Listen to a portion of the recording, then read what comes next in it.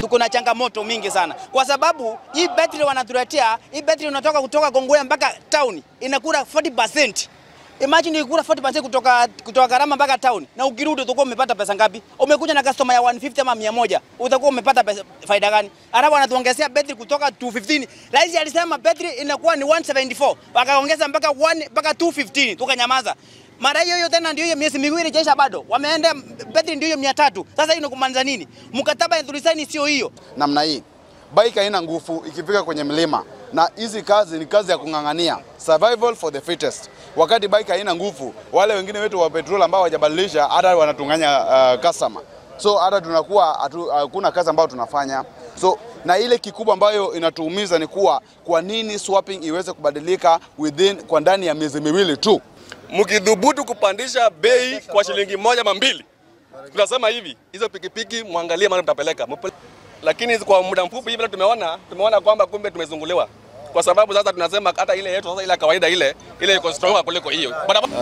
If you compare those prices versus any vehicle that is using fuel, that's a two-wheeler, you'll find that we are 50% more affordable than someone riding a two-wheeler in Kenya.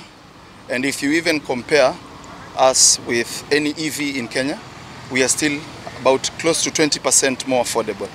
It's not that they are too weak, it's because of the sensitivity of batteries, especially on the compartment. It's not that they are weak. They are performing pretty well. It's just that with the sensitivity of water and battery, me and you know that.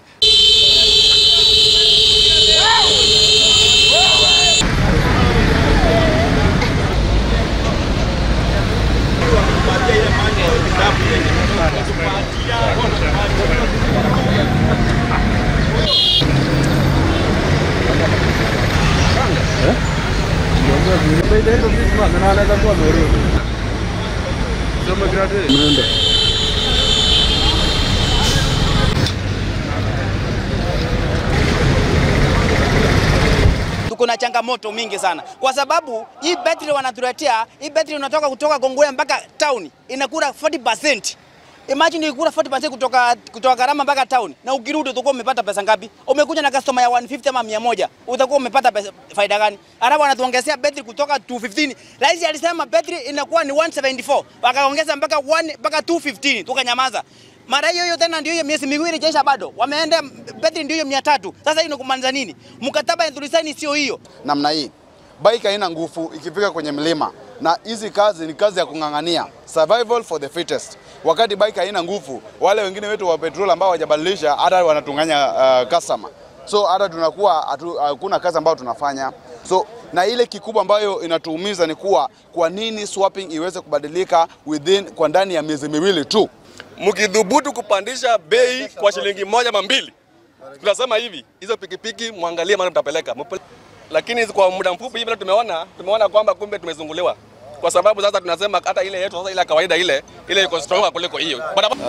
If you compare those prices versus any vehicle that is using fuel, that's a two-wheeler, you'll find that we are 50% more affordable than someone riding a two-wheeler in Kenya.